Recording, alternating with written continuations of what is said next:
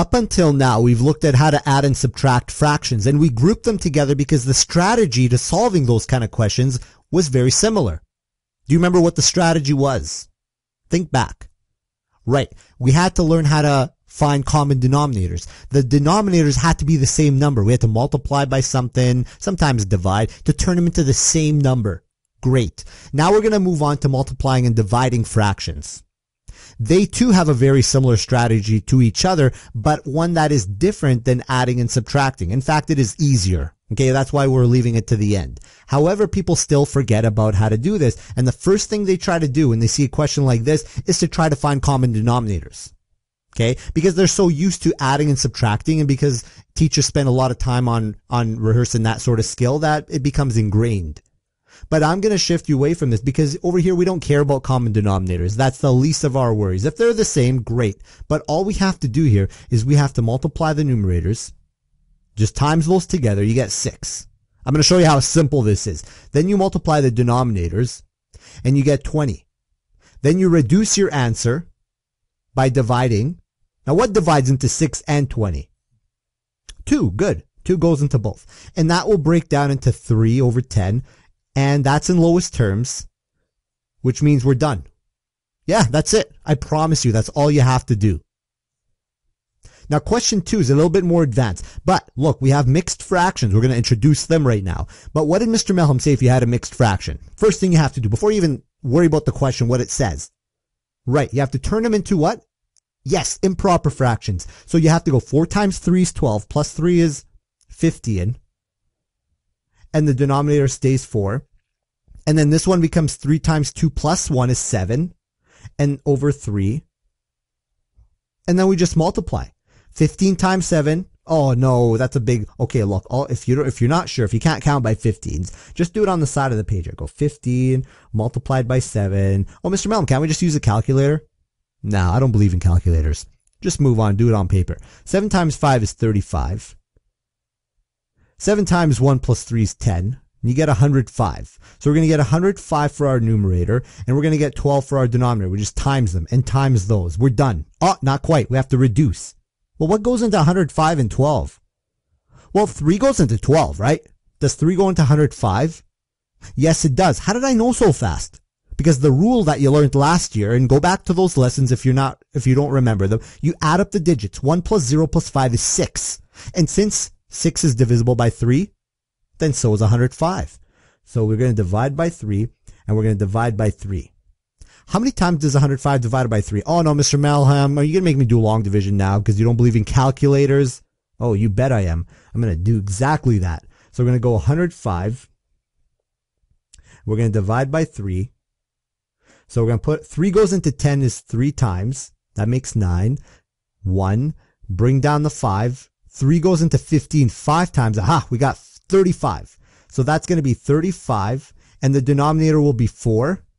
Now just turn it into a mixed fraction again so it looks like these. Let's see, 4 goes into 35. Well, 4 times 9 is 36. That's too much. So it must be 8. 4 times 8, yeah. That's 32. So 33, 34, 35. That's 3 left over 4. And we've got our answer. That's it. We're done. We've got it. Little bit more steps, a few more steps because we've got mixed fractions, but we're done. Okay. Now we're going to move on to number 3. And 3 looks exactly like number 2, so we're just going to skip it. Now we're going to do a little bit more advanced.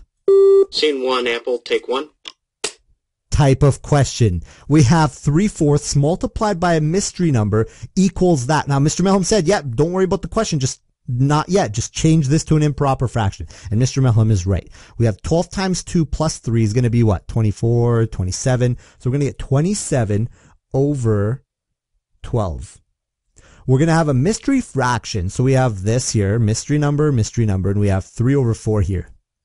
And we have times. So what's that fraction going to be? Think logically. 3 times something equals 27. Yes. 3 times 9. 4 times something makes 12. Yep. 9 over 3. Let's move on to this one. Scene 1, Apple, take 2. Okay, so we've got, what do we have here? We have a mystery fraction. So we're going to make our mystery line. We have a multiplication symbol. We have a mixed fraction. We're going to transform it into 12, 13, 14, 15. If you have no idea what I just did, go back to my mixed fraction lessons to see how to convert them. Or just pay attention to what I did in the last question. And here we have 24 plus 6 is 30. 30 over 12. And now we have to find that mystery number. Not too hard, because 2 multiplied by 15 makes 30. And 3 multiplied by 4 makes 12. How about these two? Oh, we've got something missing here. We got to put it in. It's dividing fractions. Yes, we got to put the division symbol in. How do we divide fractions? Mr. Melham said it's similar to multiplying them. Yes, it is. Here's the first thing you need to understand. That these numbers, this was the original question. So we have 2 over 5 divided by 1 over 4. What do? Look, you take the reciprocal, that's a new word, the reciprocal is when you flip the fraction around. You take the reciprocal of this one, say flip it, just the second one, don't touch the first, just leave the first one alone. Reciprocal the second one, and take this one, get it out of there, and turn it into multiplication. What? We can do that? Yes, we can do that. You reciprocal and you multiply. You have to do both. Don't just multiply and forget the reciprocal. You get the wrong answer. Now, after we do that, we just do it like normal. 2 times 4 is 8. 5 times 1 is 5, and we get 8 over 5. Hey, let's turn it to a mixed fraction. We got 1 whole and 3 over 8. No, not 3 over 8. We got 3 over 5. Let's double check. 5 times 1 plus 3 is 8 over 5. Great. Moving on to question 2. Ooh, we got the mixed fractions. Okay, no problem. We'll just convert them into impropers. We got 4 times 3 is 12 and 3 is 15. So we have 15 over 4. Look at this 5 I've made. Oh my God, that's messy. Let's do it again. 15 over 4. We're going to take this and change the sign. Yes, we're going to slash it out and put an X. And then we're going to take this. 10 plus 2 is 12. 12 over 5. 10. But what did I do wrong? I forgot to do something. Can anybody find out what I did wrong? Yes, right. I didn't flip this one here. I have to flip it. So I'm going to take these numbers. I'm going to write 5 over 12 instead. Let's do 5 over 12. That's what I mean. If you don't flip that second one, you're going to get the wrong answer. It won't even be close. Now, 15 times 5 is what? Let's count. 15, 30. You know how to count by 15s? Count with me. 15, 30, 45, 60, 75. That's 5 times. Bottom's going to be 48. Ay. What's going to go into 45, 48 and 75? 3 goes into both. Mr. Melham, how'd you find that out so fast? Look, here's how I know this. Because I know 3 25s makes a 75. I'm good with coins, 25 cents, 25 cents, 25 cents, right? So 3 times 25. So I can divide this by 3. But how do I know so fast that 3 goes into 48? Well, simple. 4 plus 8 is 12.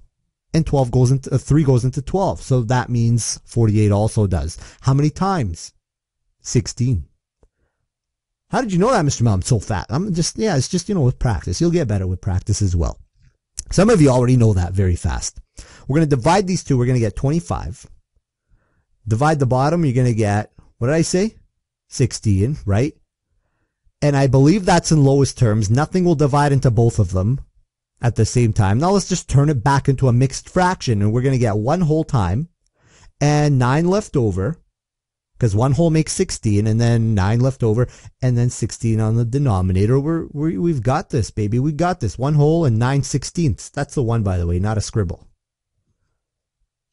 The last page here. These are the hardest questions. If you can do these, guys, you're just awesome. You're awesome if you can't do it as well, but you're more awesome if you can. We have 2 over 5 divided by a mystery number, and that's going to be 8 over 15.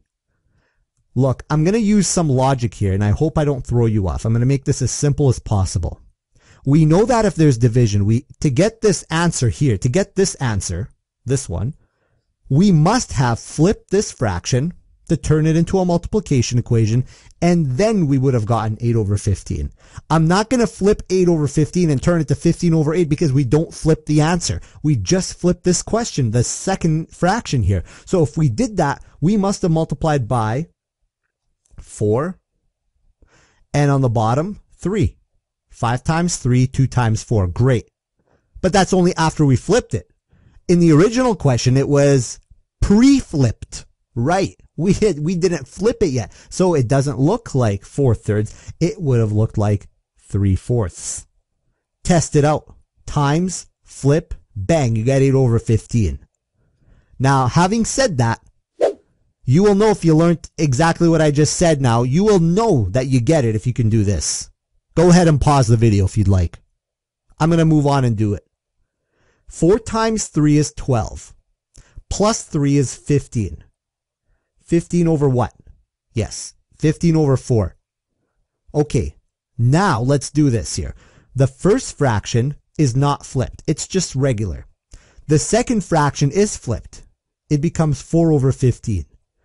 And then we get 8 over 30.